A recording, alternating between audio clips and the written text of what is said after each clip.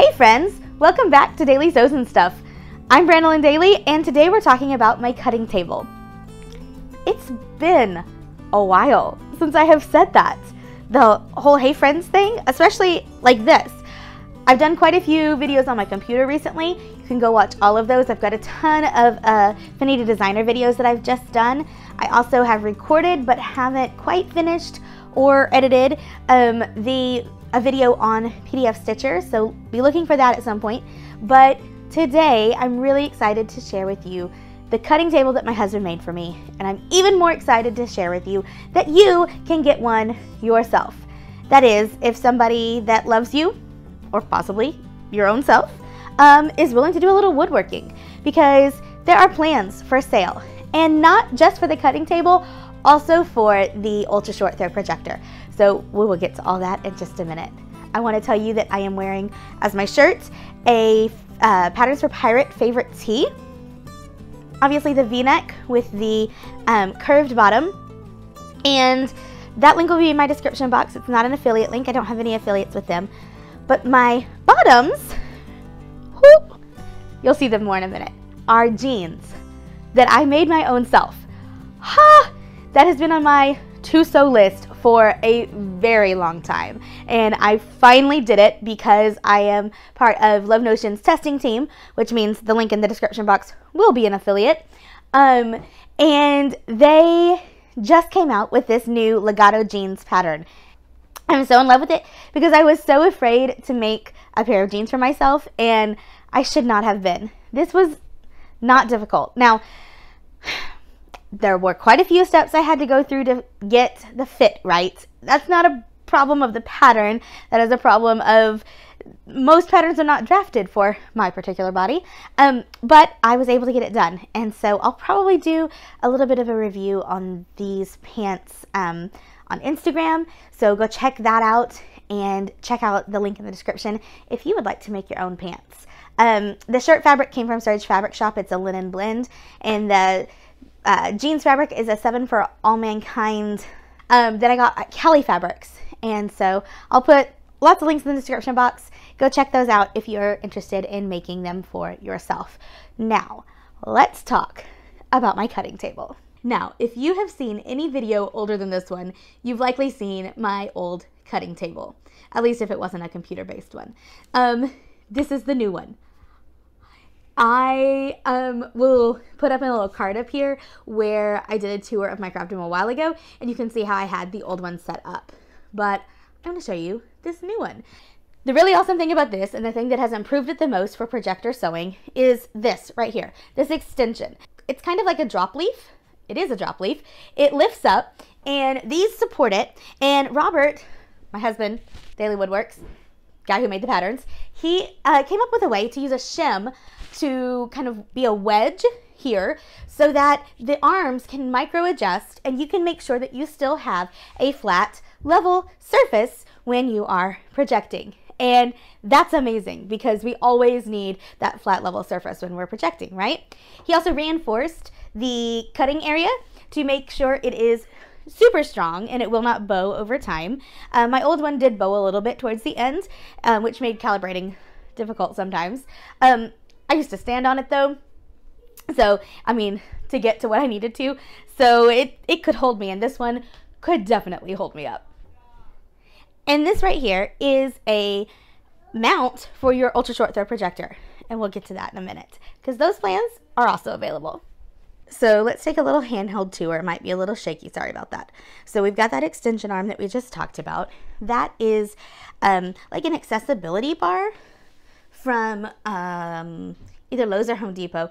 We bought it a long time ago and used it on my old cart and just moved it on this one.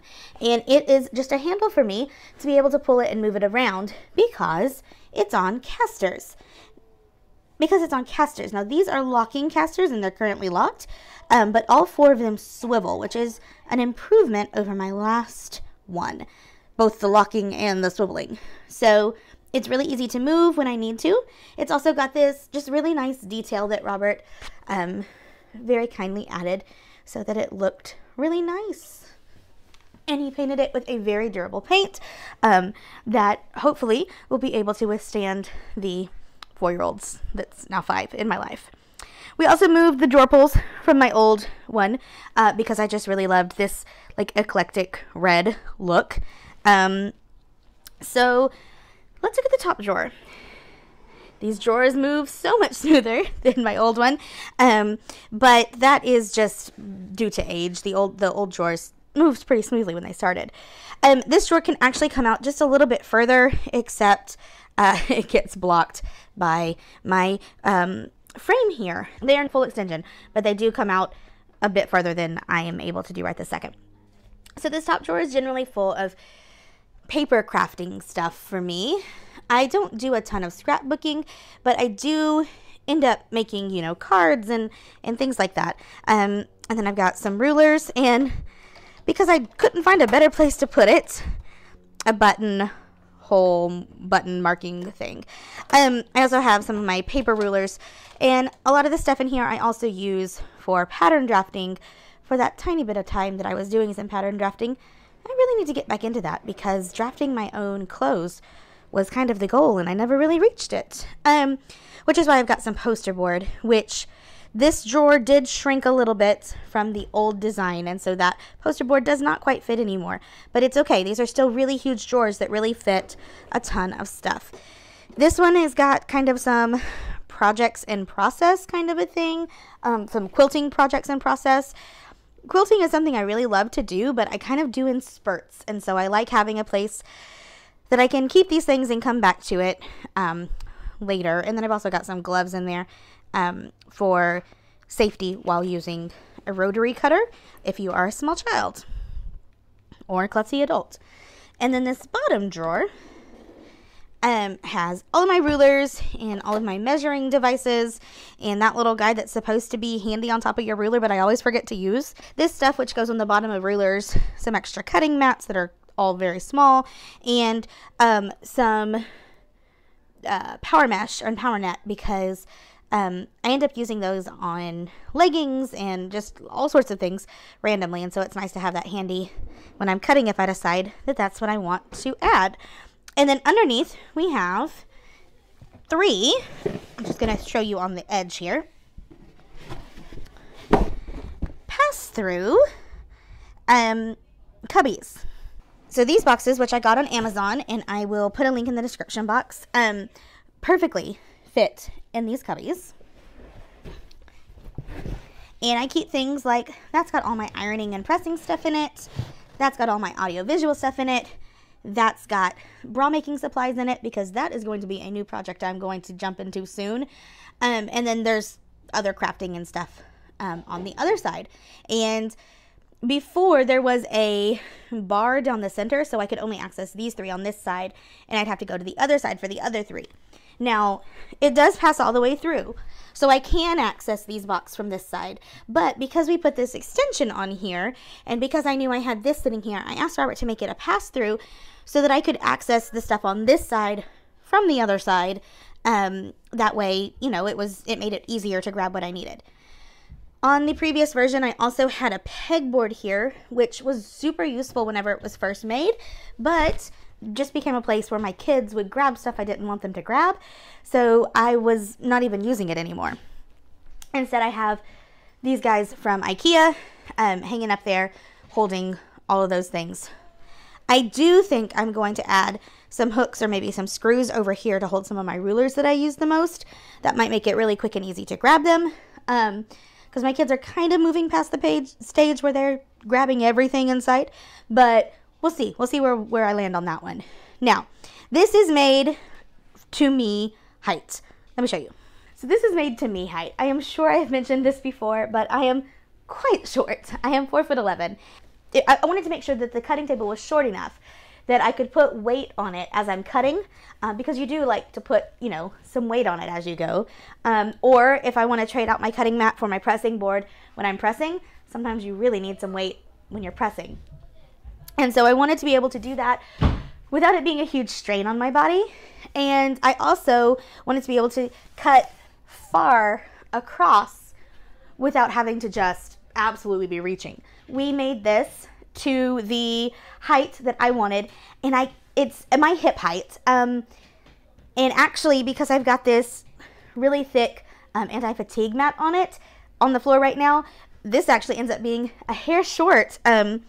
If I stand on the solid floor, it's exactly at my hip. So that was really awesome of my husband. And I don't mind that when I'm standing on the anti-fatigue mat, it's a little bit lower. I actually think that gives me a little bit more advantage when I'm trying to reach across it.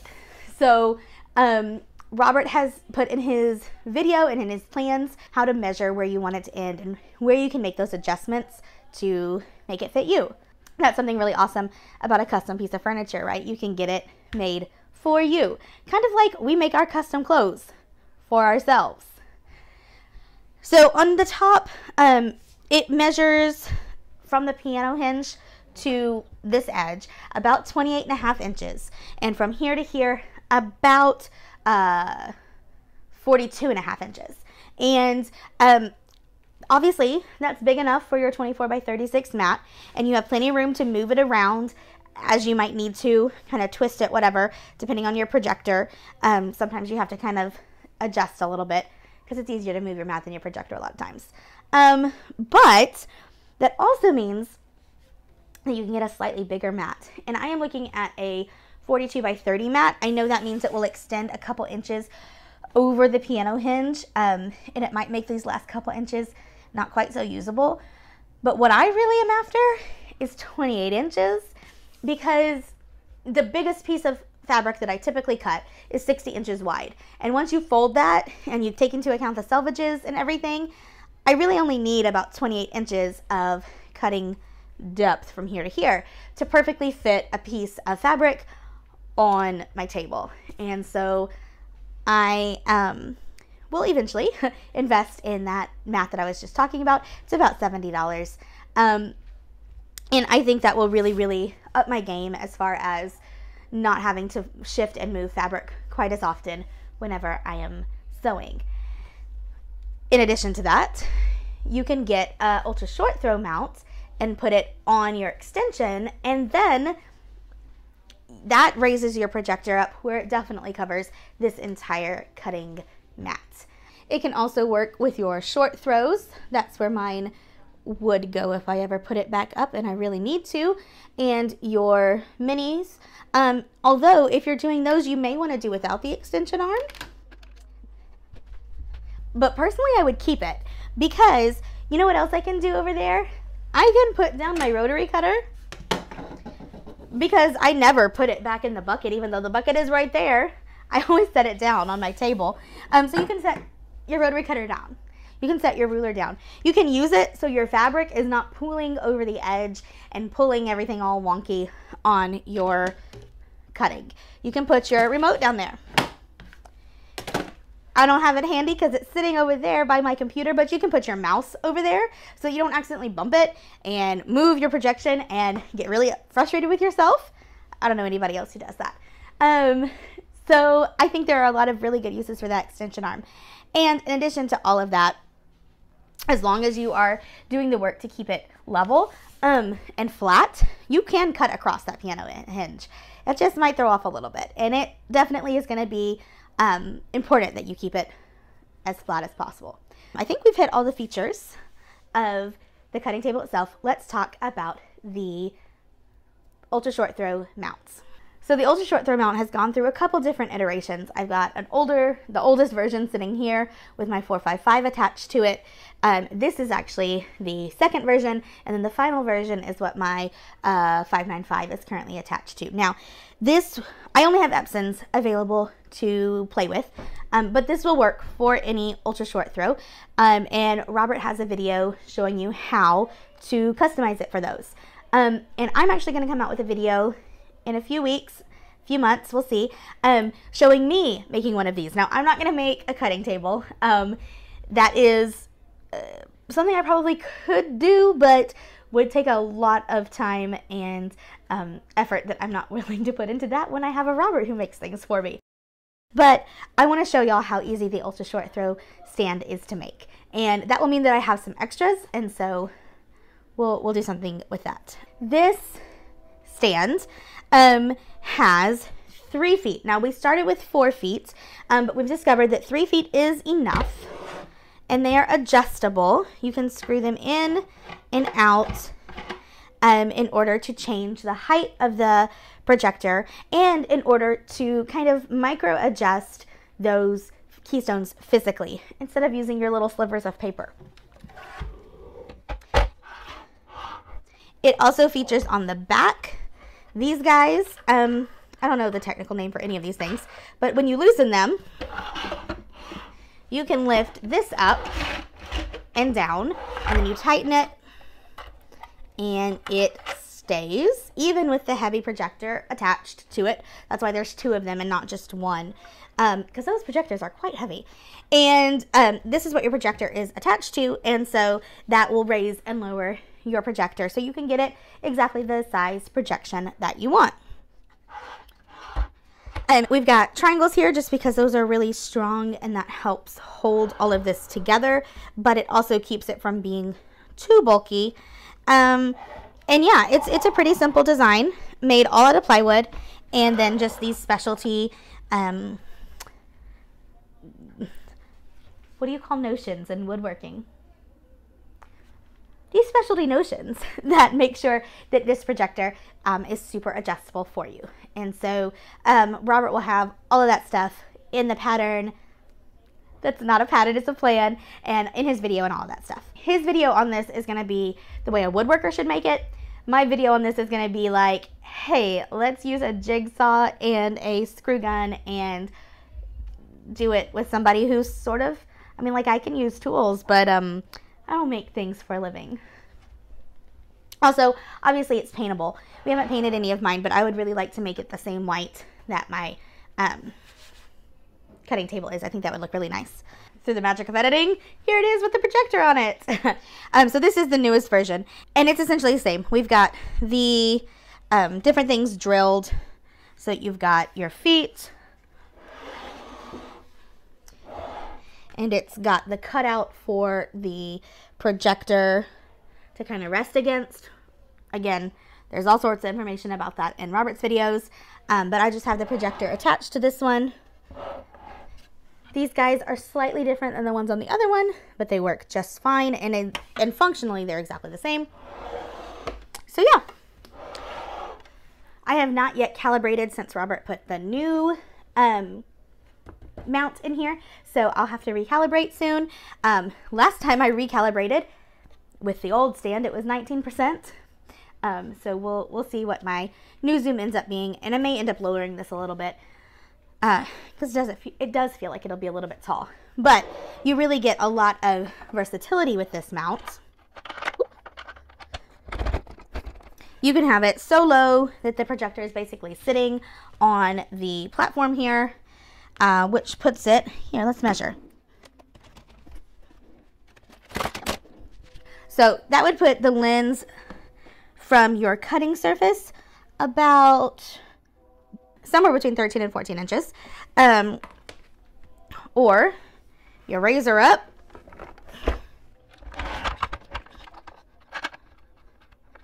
to the highest setting here. Let me just make sure I've got it tight. And now the lens from my cutting surface is about 21 and a half, somewhere between 21 and 22. So there's a big, versatility difference here. You could have this sitting on a ginormous cutting table and still be able to have your projection big enough for you. It leaves you access to your focus lever and also to clean out your, what do you call this thing? Filter, yes. You are able to take your cover on and off so that you can get to your plugs. All of the plugs are accessible. And obviously you can still replace your bulb. We've got a video on that if you are curious about doing that. So yeah, this stand really ticks all the boxes, and we made it as small as we could without compromising how functional it could be. It is kind of big though. I mean, all these USTs are kind of big, so you gotta remember that. It's gonna have to be big enough to hold this giant projector. And we made it where it can hold the 455s and the 595s, which, hang on. These 455s are quite tall. So there was, definitely has to be some ability to fit all those different things. So this happens to fit really well with my Alex shelves underneath there, or drawers, which gives me the functionality of still having that. It still fits in basically the same area I had my cutting table in before, with the extension out. It will take up about 47 inches of your floor, but I think it is well worth it to have your cutting table basically self-contained. If you did not have it up against a wall, you would be able to have all of those things either in your drawers or in little containers attached to the side. At one time I had this attached to the side of my old one, and I was able to put my rotary cutter and things in there until I had children who would hurt themselves because they don't understand danger and sharp and that sort of thing. You can get super fancy with this guy and do some scroll work on it if you have someone who's so inclined to do that. And you can get fancy with the edge, the end there, and make that as fancy as you want as well. If this was pulled away from the wall, you'd have access to 3 sides of it, or if your cutting mat covered the entire thing, to 4 sides of it. As it is, I have access to 2 sides, and I feel like that's enough. But what I really love now is that if I want to move it away from the wall just while I'm cutting, and then put it back when I am done for better functionality of my craft room, I can move it and my projector moves with it. And so I won't have to recalibrate or readjust or any of those things. And the rest of that is, with that guy, it'd be the same way. It's just I wouldn't be able to use my projector with it pulled away from the wall.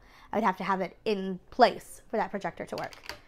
With the ultra short throw sitting on it, I can use that projector at any point. So I feel like this really brings the functionality of this table right on up. I am going to close it up and show you what that looks like.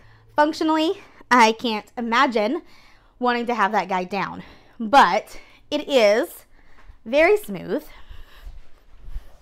There's just this little bitty lip that I think doesn't look bad at all. It's a drop leaf. If you are familiar with drop leaf tables, that's how they all work. But this enables you to get it through doorways, because most of your doorways are not going to allow for this to come through with that extension up.